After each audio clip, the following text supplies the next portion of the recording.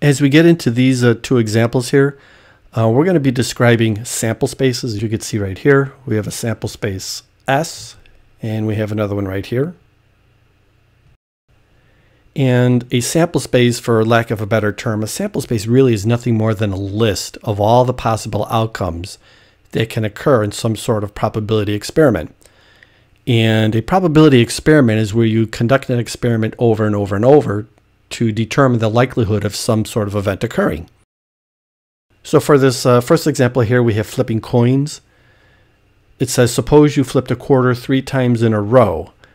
Determine the sample space S of all the different ways the quarter could land within the 3 flips. Now, one thing that we might want to do is we want to use a letter or a number to designate any particular result. So if I flip a head, how about if I label it with an H? And if I flip a tail, I'll label it with a T. So then the sample space, and we'll go ahead and we'll label it S. And then we start off with this curly brace. A curly brace shows that it is a set. So if I go ahead and I flip the quarter 3 times, it is possible to get 3 heads in a row. And I'll just label it with 3 H's.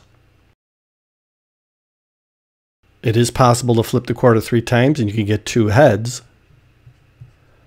and then a tail. Or we can get a head, a tail, and then a head. We can go ahead and we can get a head and 2 tails.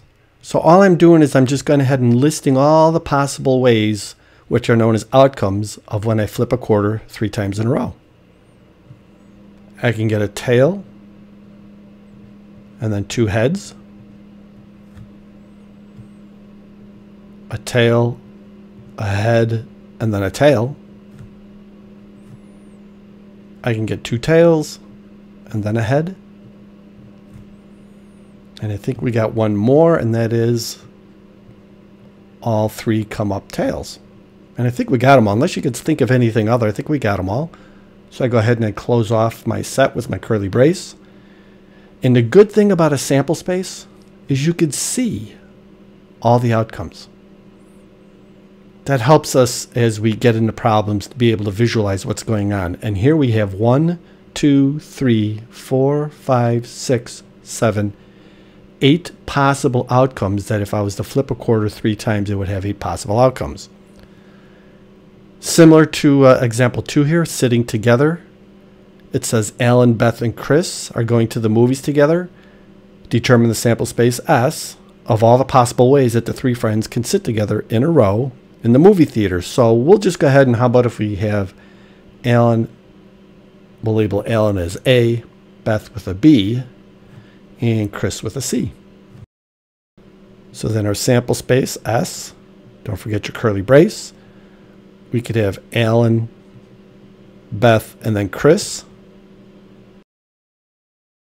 We could have Alan, Chris, and Beth. We could have Beth, Alan, and Chris. Beth, Chris, and Alan. And again, all we're doing is thinking of all the different ways that the 3 friends can sit together. Chris, Alan, and Beth. And I think the last one is Chris, Beth, and Alan.